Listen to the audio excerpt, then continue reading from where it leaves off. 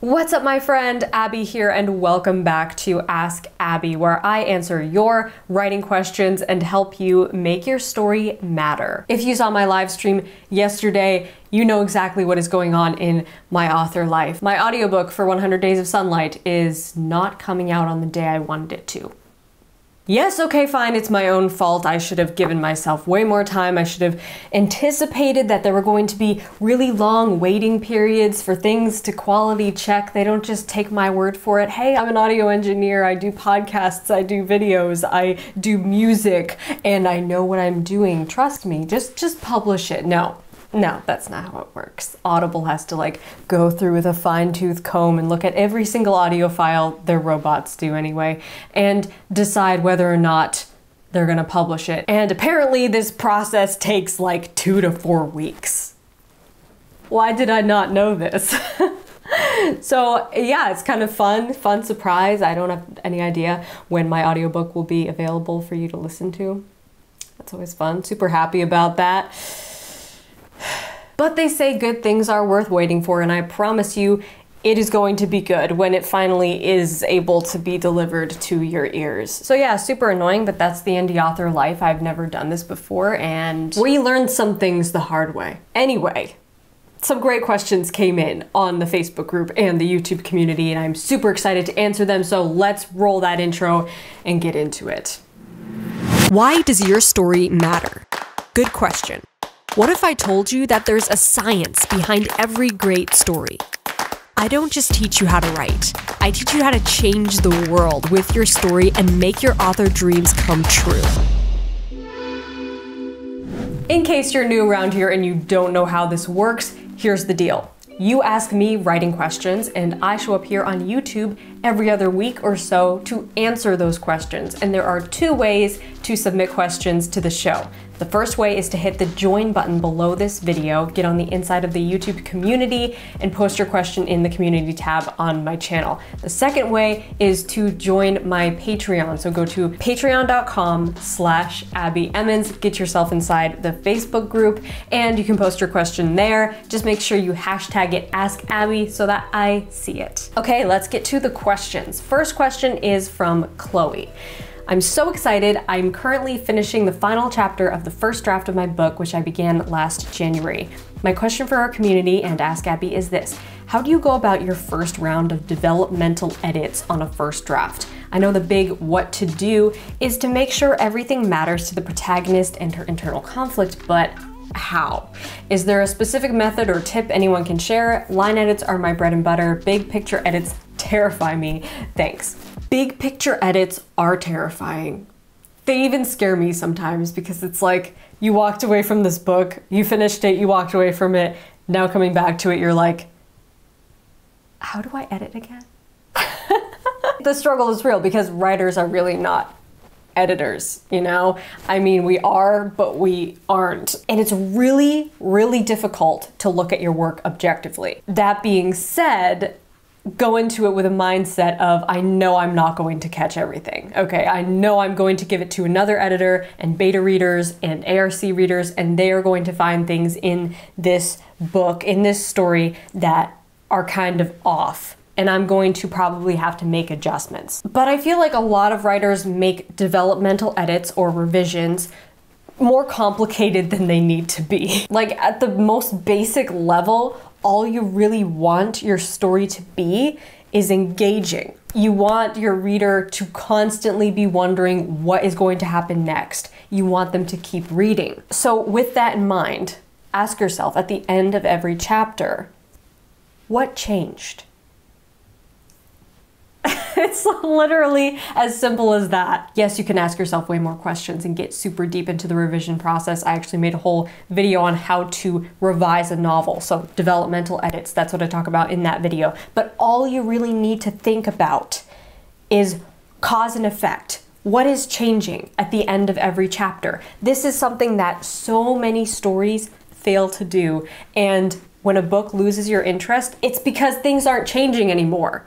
Right? You feel like it's the same thing happening over and over again. No progress is really being made. That's why scene cards are so helpful, because you are asking yourself at the end of each scene, And so, what is this trigger? How is this the cause of another effect? How does this make the next scene inevitable? Everything has meaning. Everything matters. That's your goal here, is to make everything matter. But you're wondering, how do you do that? How do you include her internal conflict and make everything matter to your protagonist?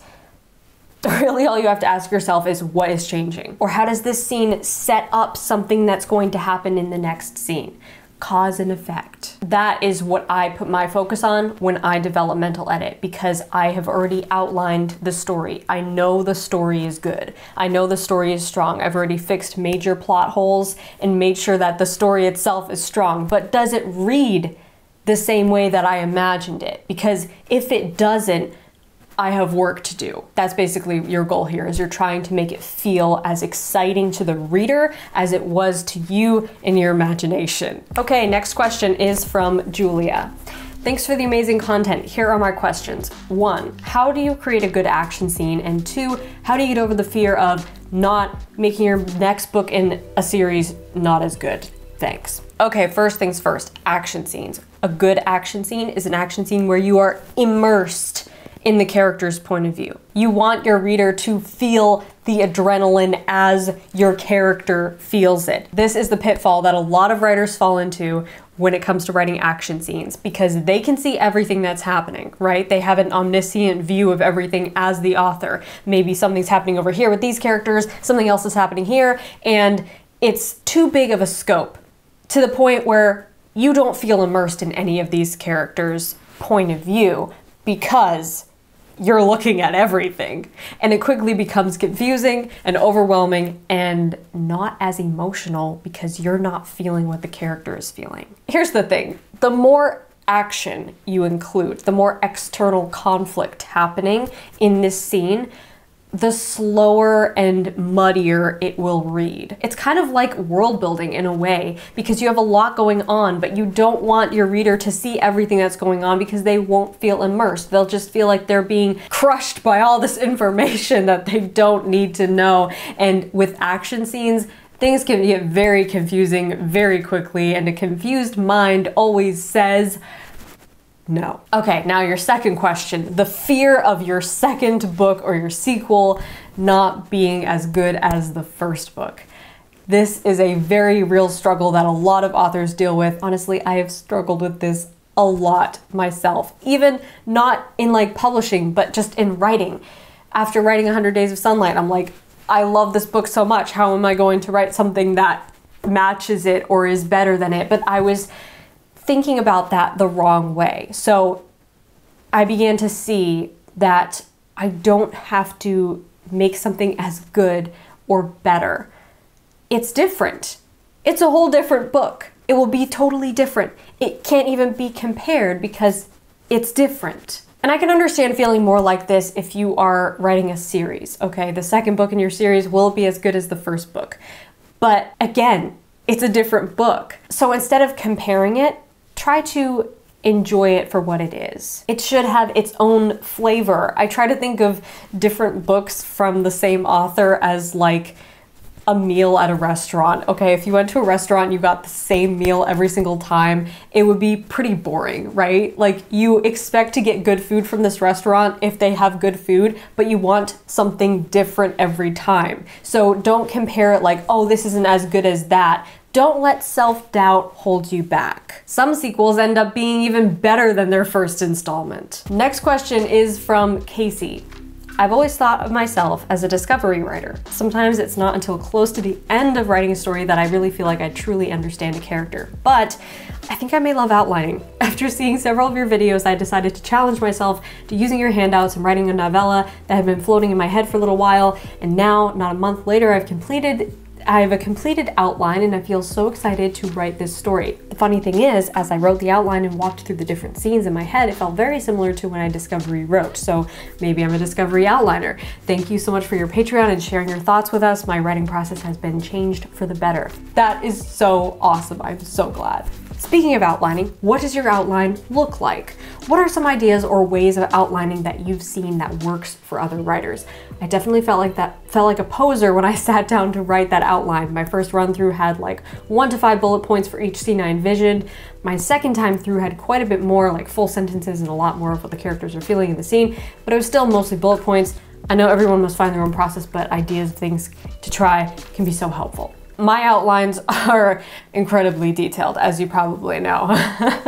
Like 15 to 30,000 words is my average, depending on how long the book is going to be, how detailed the book is going to be. But that's just me. But every writer does need to find their own process, and that's why I always say that. And a good way to find your own process is to ask yourself, when I sit down to actually write this book, what kind of outline would make me feel the most excited and the most inspired to write? I went a long time in the beginning of writing without an outline, and it did not get me excited or inspired to write. I felt like I didn't know where I was going. I felt lost and aimless and listless and bored. And I discovered that a really detailed outline, including source material like large pieces of dialogue and conversations and even some narrative written ahead of time, that is what gets me really excited to jump into my story and write. But it will be different for every writer, and sometimes every day is different. Like some days I sit down and I'm like,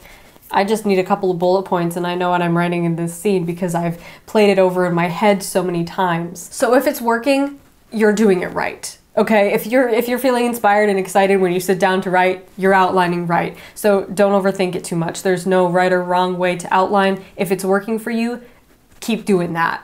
Don't fix what isn't broken. Okay, last question is from Kay. Question for Ask Abby. How does one figure out what characters are truly needed for the plot and which are not?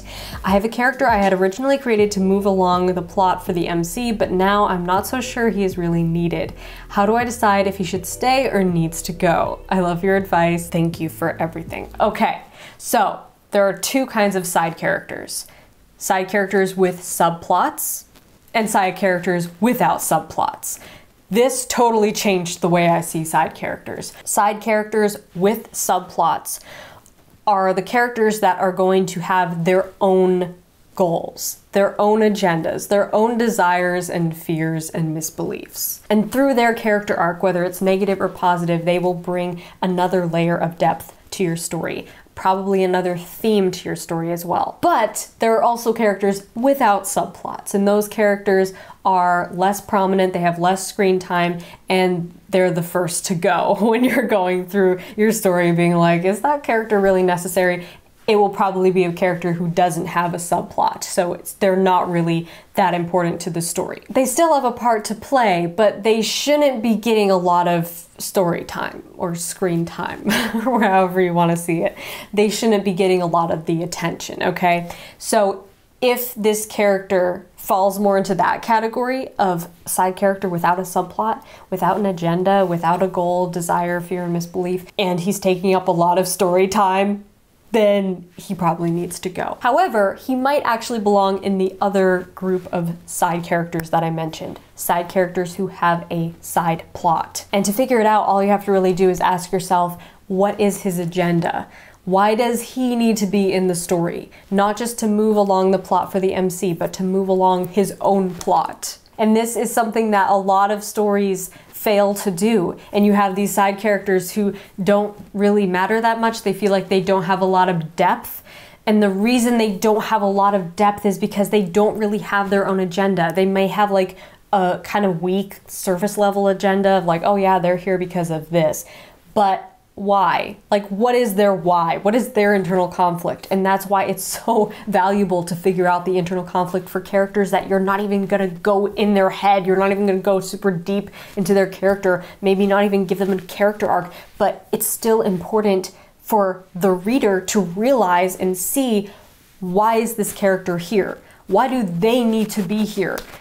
Not just the plot needs them to be here. So that is a better question to ask yourself, is not, why do I need this character to be here, but why does the character need to be here? It seems like such a subtle difference, but it is actually a huge difference. Okay, boom, awesome questions, guys. As always, I hope you got something valuable out of my replies. If you would like a question answered here on YouTube, you know what to do. Hit the join button below this video or go to patreon.com/AbbieEmmons. Get yourself inside the Inner Circle group where you can post a question and hang out with the awesome Writers Life Wednesday Inner Circle Patreon community. Smash that like button if you liked this video and be sure to subscribe to this channel if you haven't already because I post writing videos and publishing videos every single Wednesday and I would love to have you here in the community. Until next week, my friend, rock on. But it will be different for every writer. I can't pronounce words today. But I also have this intense fear of forgetting every thought that comes through my mind. So like the minute I have an idea, I go and write it down because I'm so scared I'm gonna forget it.